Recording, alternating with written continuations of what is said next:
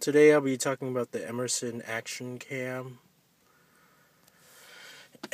And here's a picture of how the helmet mount works. So you detach all the way to this point.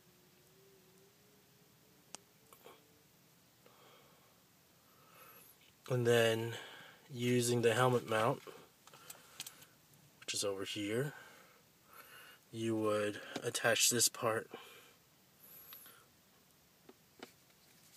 So if you look over here, you put in the string like this, the strap, it's not a string, a strap, and then you would be able to use the Velcro to tie it like a circle over here. So you'd mount it like this. You can see you need a helmet that has holes, basically a bike helmet with holes, in order to properly use this. So, as I mentioned in a different video, my bike mount is, my helmet mount is broken because I can slide it through.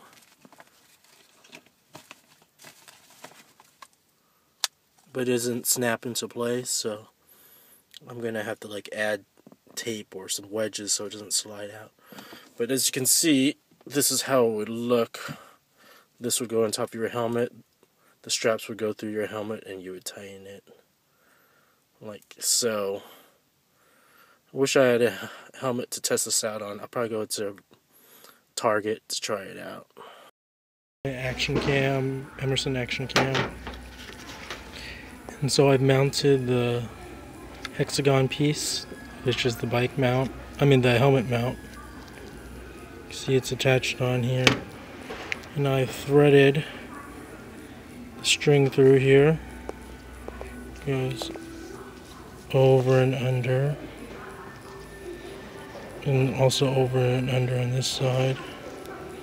And you can see that you can detach the Velcro from over here. So here's a helmet I have. It only works with bike helmets that have holes on the top, I think, or you could poke your own hole. Basically, the Velcro is gonna go through here and also over here. It's not the sturdiest mount you'll ever have. Obviously I'm putting this on backwards, but I'm just trying to show you. And then you'd Velcro it from the other side. Hopefully I didn't break the camera there. And so you Velcro it from over here like this.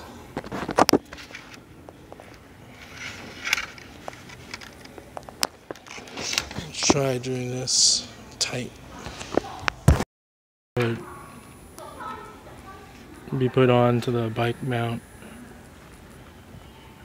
so you can see this how it comes on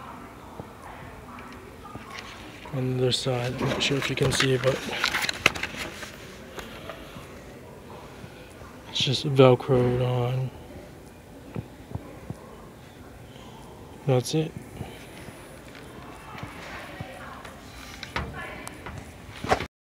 And you're just putting it through the holes on the helmet, and then you're just Velcroing it as tight as possible so it holds on to the helmet inside.